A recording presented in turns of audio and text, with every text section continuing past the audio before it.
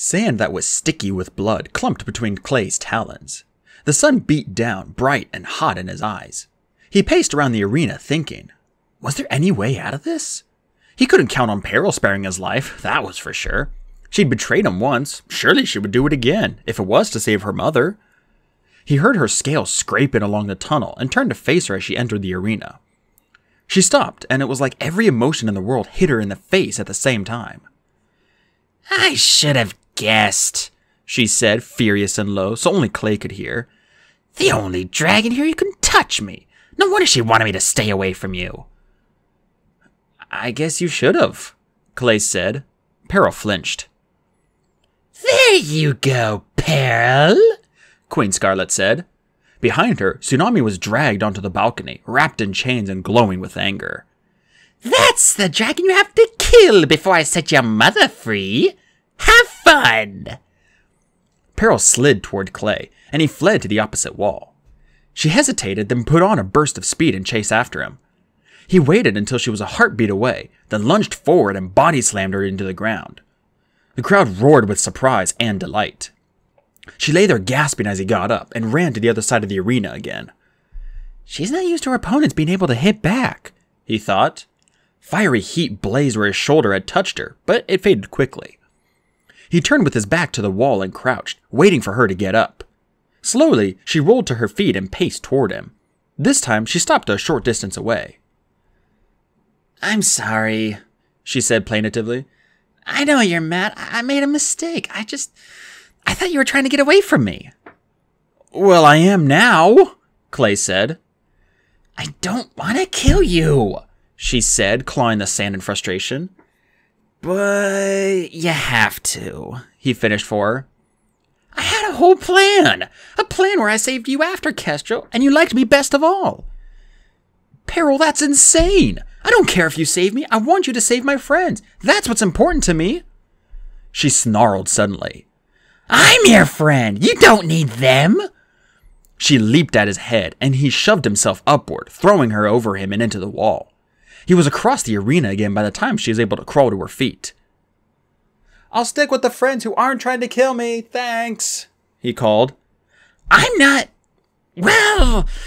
She stamped her talons again. It's not fair. The others can have any dragon. I only want you. Her wings snapped open and she leaped up, then dove at him with her claws outstretched. Clay snatched a talonful of sand and threw it in her eyes. She shrieked and blundered sideways in the air. He leaped to grab her shoulders and flung her to the ground. He rolled her onto her back and sat on her, looking down into her face. I know I don't know much about anything, he said, but I think it doesn't have to work like this. It does, Peril said, struggling to push him off. Her talons shoved ineffectually against him. Dragons kill each other all the time. In war, in here, anywhere, for no reason at all. That's just how we are. Especially you and me. We're the same. We're dangerous. That's not how I am, Clay said. No matter what happened when I hatched, I can't feel this killer inside me that's supposed to be there. Maybe that's what the prophecy's about. Maybe the Dragonets are supposed to show everyone how to get along without a lot of killing. He noticed that the closest dragons in the audience were leaning in, listening intently. He hadn't been speaking for the whole stadium to hear, but at least a few had. Queen Scarlet wasn't amongst them. Hurry up and do it then, she called from her balcony. You haven't had your mercy. Use your venom. That was thrilling, and I didn't even get to see it the first time. Clay and Peril stared at each other for a moment. Did she just say what I think she said? Clay asked. But if the venom didn't come from her, Peril said, then where... Clay whipped around to face the balcony as Glory suddenly reared up in a blaze of sunflower gold and cobalt blue. She snapped her thin chain like a reed and launched herself off the marble tree. Her mouth was wide open, hinged like a snake's. She hissed, and a jet of black liquid shot out of her two longest fangs.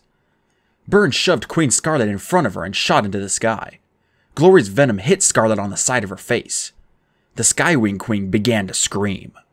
The stadium erupted in pandemonium. All the dragons tried to take to the sky at once, crashing into each other and clawing viciously to get away from Glory and the Screaming Queen. Wait! Peril grabbed Clay as he jumped away from her. She reached up and touched the bindings on his wings. They broke apart instantly, and his wings stretched free for the first time in the Sky Kingdom. "Thank you," he called, lifting off.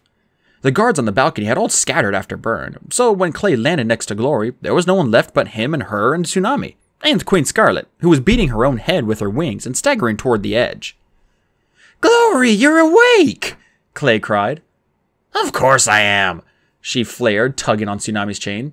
You couldn't tell I was faking? I was waiting for the right moment to do something. Did you seriously think I was asleep this whole time? Clay said. "You looked pretty asleep," Tsunami said.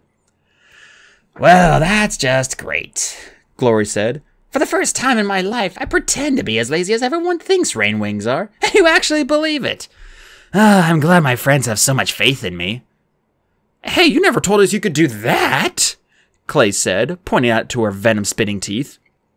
Beyond them, Queen Scarlet crashed into her throne and screamed even louder. Her gold chainmail was starting to melt into her scales. "I never could before," Glory said. "Are you going to help me with this?" Clay grabbed the marble tree and tried to lever it under Tsunami's chains. "So how did you do that?" he asked. "Oh, well, there's a logical, scientific explanation, and seriously, you really, right now, you want to have this conversation?" "You scared off Burn, but she won't stay gone for long," Tsunami pointed out. Clay gave the sky a worried look. "Peril, get over here!" "No!" Tsunami said. "Not her! Keep her away from me!" "We need her help," Clay insisted as Peril landed beside him.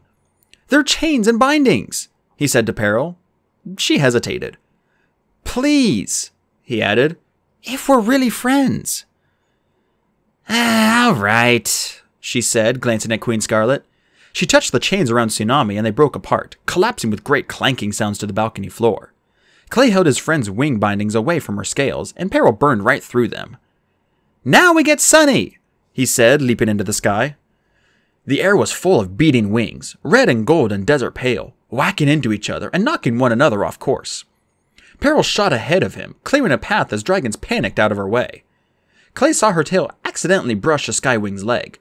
The other dragon howled, clutching the burn, and tumbled into the side of the mountain with smoke rising from his scales. Tsunami and Glory were close behind Clay as they soared up to the feasting hall over the cliffs. Wind billowed under his wings, and despite his fear of burn, he felt that same fierce joy grip him at the freedom of flying. After days of being terrified he might fall, it was exhilarating to know that now he couldn't, that he had the whole vast crystal blue sky to move in. Peril reached Sunny's cage first. Clay saw Sunny peering through the bars, trying to figure out what all the noise from the arena was about. Then her gray-green eyes landed on Clay, and her face lit up with joy. "I knew you'd be all right!" she cried as the 3 Dragonets each nosed her through the bars. "I knew I shouldn't have worried. Just kept thinking about the prophecy and how we can't die because we have to stop the war." Tsunami snorted. Peril hovered in front of the cage and sliced through the bars with her claws. The metal sizzled and steamed for a moment, then dropped to the ground below. Sunny flung herself out the door into Clay's arms. She pelted him happily with her unbound wings. "Wait!" she said, looking around. "Where's Starflight?" "We lost him," Glory said. "What?" "Stop that," Tsunami said, hitting Glory with her tail. "Glory means Marrowseer came and took him away. He's fine. Better than us, especially once the dragons stop panicking and start looking for us. Let's head to the river." She banked around toward the cliff, scattering clumps of rusty blood-red sand from her wings. "But he just left?" Sunny asked. She caught one of Clay's talons and stopped him in midair. "Without us?" "He didn't have a choice, Sunny," Clay said, clasping her claw in his. "Clay, wait," Peril said. Her copper wings shivered, and she clenched her talons as if she were about to split in two. "My mother, if Queen Scarlet isn't dead, the first thing she'll do is kill her." "She's right," Clay said as Tsunami and Glory came winging back to see why they hadn't moved. "Tsunami, we have to get Kestrel out." "Why?" Tsunami challenged. "What do we care? Kestrel was awful to us." "We care anyway," Sunny said softly. "We can't help it, even you." "I don't. She was going to kill me, remember?" Glory said. Clay did remember. He remembered every cruel word, every vicious bite. But he also remembered Kestrel offering herself to Queen Scarlet in their place. And he remembered the scars on her palms and the look on her face when she saw that Peril wasn't dead. She didn't raise us to care about her, Tsunami argued. Kestrel was just keeping us alive, and if that's what she wants, the best thing we can do is run away right now. I'd like to be something more than alive, Clay said fiercely. I'd like to be the kind of dragon she doesn't think I am, the kind they write prophecies about. That dragon would rescue her no matter how awful she is. Tsunami lashed her tail, nearly knocking Glory sideways. Even though she was covered in blood, her blue scales shone through in the sunlight like buried sapphires. She glared at Peril for a long moment. Fine, she growled at last. Oh, not me, Glory said. Do what you like, but I'm not big mushy ball of forgiveness like you are, Clay. She met his gaze calmly, but her scales were rolling red and black like embers inside thunderclouds. Then take Sunny, go to the cave at the bottom of the waterfall, and wait for us, Tsunami said. Can't I help? Sunny asked. I think I could. Yes, by not getting herself killed, Glory said. She tipped her wings at Sunny and flashed away over the edge of the cliff. Sunny hesitated, then squeezed Clay's talons and followed her. This way's the fastest, Peril said. She beat her wings, soaring up the cliff that overlooked the feasting grounds. Tsunami made a face at Clay and followed her. Clay could still hear the shouts and roars coming from the arena.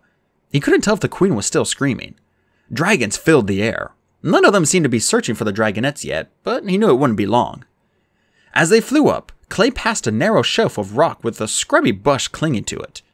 To his surprise, a scavenger was hanging from the cliff face a few lengths above the shelf. It was one of the prey scavengers from the party. It had somehow managed to climb up this high without being spotted. It was still struggling up the rocks, gasping for breath and shaking with exhaustion. Clay glanced up at the distance to the top of the cliff and realized how much farther it still had to go, especially for such a tiny creature. He didn't know why he felt sorry for it. Scavengers were delicious nuisances, nothing more, according to everything he had been taught. But he was going that way anyway, and it had tried so hard. Clay dropped back, scooped the scavenger up in his talons, and flapped after Peril and Tsunami again. The scavenger gave a yell and started shoving at Clay's claws, but it carried no weapons, and, as far as Clay could tell, scavengers had no natural defenses of their own. This one was smaller than the others he had seen, with a thatch of black fur on its head and smooth skin nearly as brown as Clay's scales. It wriggled and beat at its talons frantically for the few moments it took to reach to the top of the cliff. Up here, the view was mountains in all directions. Clay didn't know what a scavenger's natural habitat was, but this was the best he could do. Peril and Tsunami were already vanishing into a large hole that was the open roof of the main palace hall. Clay set the scavenger down gently behind a tall boulder. "And stay away from dragons from now on," he said sternly, although he knew the scavenger couldn't understand him. The scavenger stared at him, its mouth open and closing.